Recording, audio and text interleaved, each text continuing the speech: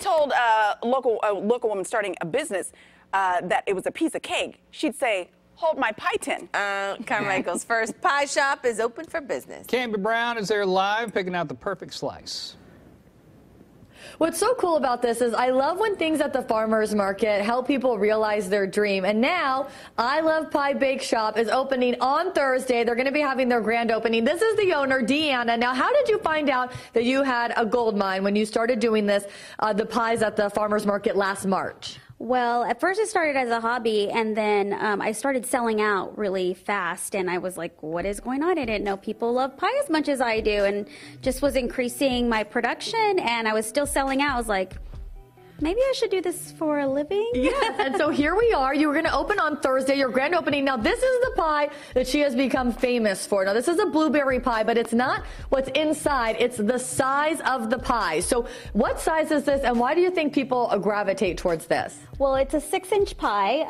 I actually started making the 6-inch pies by myself at home just because, you know, sometimes a big 9-inch pie or whatever is just such a huge commitment. You end up forgetting that it's in the fridge, or you know, it starts getting old and you don't finish it. And so at the market, I was like, you know what, I'll just sell my little pies. It's for, you know, a couple people to share, and, you know, it's so small that you eat it all, you have to come back for more next week. So. I like it. That's smart. That's smart, girl. Okay, so what's the plan? On Thursday, you guys are having the grand opening. You're going to have a little ribbon cutting ceremony at 11 o'clock. And then what's the plan for what you're going to be selling here? Well, we'll be posting our menu of the flavors we'll have tomorrow, Wednesday, and we will be doing a nice little promotion. So first 25 customers get a free slice of pie, and we'll have our, you know, our famous little 6-inch pies, but we'll also have the 8-inch full-size pies, and we'll be selling pies by the slice, and we'll have coffee and tea as well. Okay, and so you can see all the beautiful seating. Isn't that great? I love the floral theme here. It just makes you ready for like some tea and a slice of pie.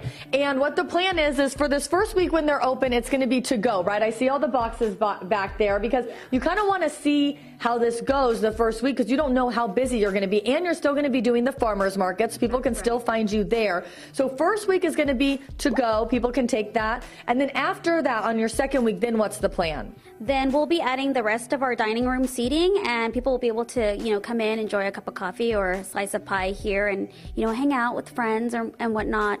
But yes, the first week is just to go while we get accustomed to baking in our new kitchen, and the staff gets used to it, and then I can tweak my baking timelines if I need to as well. Okay, love that. And you are here in Carmichael. You're located right next to the Round Table Pizza, which I think is going to be a huge success because people can get their pizza pie, and then they can come here and get their actual pie, and it'll be a win-win.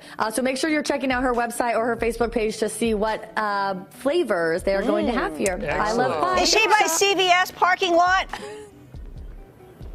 Is this in the CVS parking lot? No, I don't think so, is it? We're by the CVS. Oh, yes. they are by the CVS. I didn't see the CVS when we pulled in. I just saw the Round Table.